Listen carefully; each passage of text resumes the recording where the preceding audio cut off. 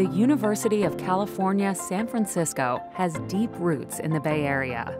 Building upon a storied history at Parnassus Heights, a new state-of-the-art hospital is on the horizon. The new hospital will be a healing habitat designed to meet whole patient needs. The plan reimagines the space around the UCSF Helen Diller Medical Center at Parnassus Heights and connects the campus from park to peak to expand care and serve the community for generations to come. A hospital project of this scale and impact takes years to accomplish. Through community input, design changes were made to ensure the new hospital meets all needs of both its neighbors and the people it will serve. In fall of 2021, UCSF convened immersive design events.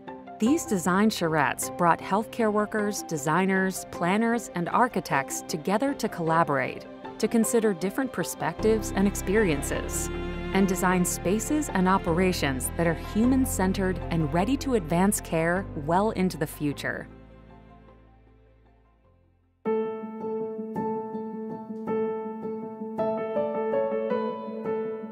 It's exciting. First of all, it is day one. So this is an opportunity now for us to actually literally bring the users to the project and to make that connection, that engagement.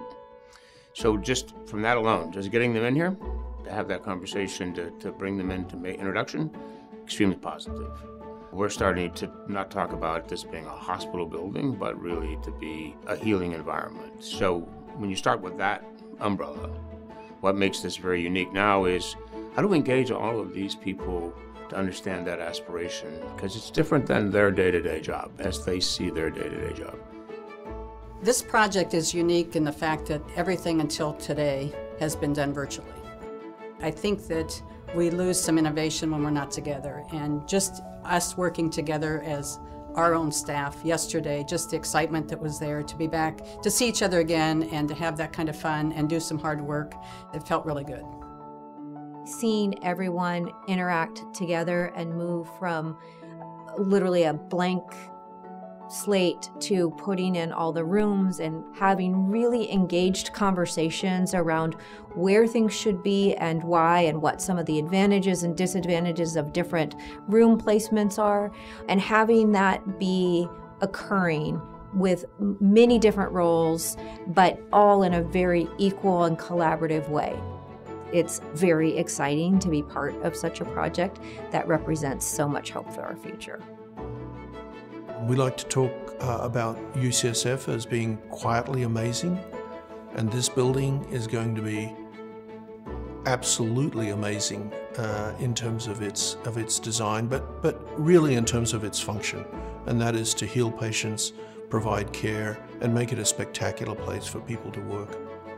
You know, when you think about how to incorporate lean principles into work like this, trying to think about how individuals might move through the space that you're trying to design is sort of at the core of that. So using push pins and yarn to actually map out the pathways where patients may travel, where a nurse or respiratory care practitioner may go throughout their routine work in caring for patients, but also thinking about it from the perspective of patients and families. So thinking about, you know, when a family member comes off the elevator, where do they land? What are they seeing right away? And how do they find their way to their loved one, and sort of looking at it through all of those different lenses to make sure that we bring all those perspectives into our thinking.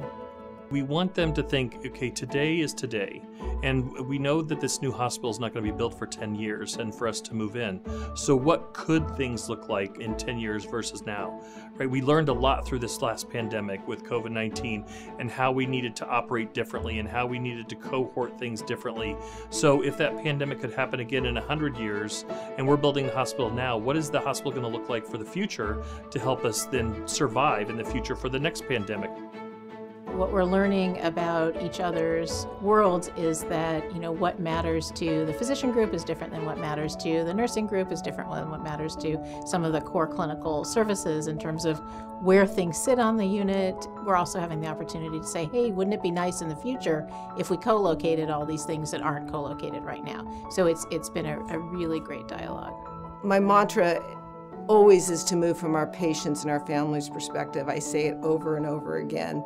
The next person, of course, is our caregivers who are taking care of those patients. So my goal and my aspiration is to create this amazing space for our patients and our families and our caregivers.